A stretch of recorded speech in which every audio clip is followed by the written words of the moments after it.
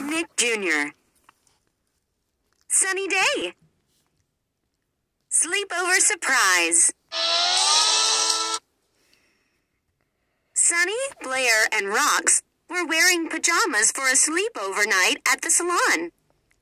After Doodle rolled their sleeping bags out of the closet, they were ready for the slumber party to begin. Sunny had a special sleepover surprise.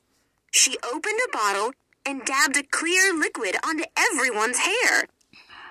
"Are you sure this works?" Rox asked. Their hair didn't look any different. Sunny smiled. "Oh, it works," she said. "There's just one more thing to add. The dark." She asked Doodle to turn off the salon lights. Rox gasped. "Glow-in-the-dark hair? I can't believe it!" "Coolest surprise ever," squealed Blair. "Definitely one for the style files," Sunny said with another smile.